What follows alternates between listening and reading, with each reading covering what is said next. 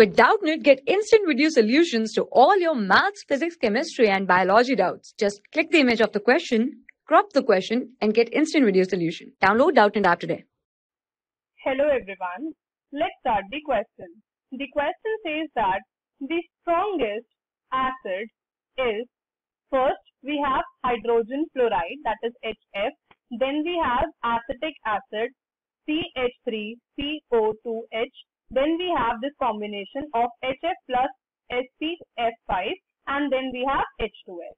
So what happens is, first let us start the solution to our question. If we talk of the compounds which are given in option 1, 3rd and 4th, in comparison to the option 3, they will be weaker acids, right? Because if we go as per the reaction, that is when this particular combination, that is HF combines with SbF5, then what happens is they result into the formation of a very strong acid which is having the formula HFBF6. What is the name of this formed acid? It is fluoroantimonic acid. Fluoroantimonic acid. Why antimonic acid? Because this Sb stands for anti-money. It is a symbol for anti-money. Now what happens is, this fluoroantimonic acid formed is one of the strongest acids. It is one of the strongest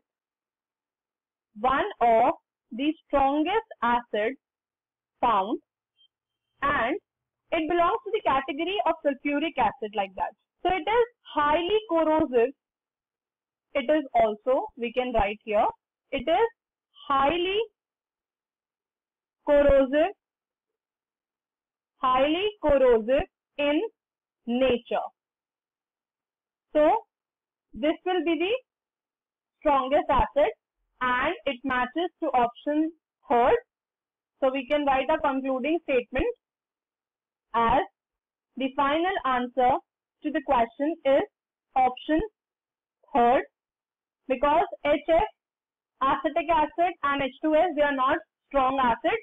This particular combination of HF and Sb5 results into the formation of a very strong acid, which is one of the strongest acid, as I have mentioned, and the name is fluoroantimonic acid, being highly corrosive in nature.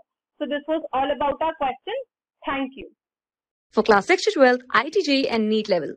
Trusted by more than 5 crore students. Download Doubtnut app today.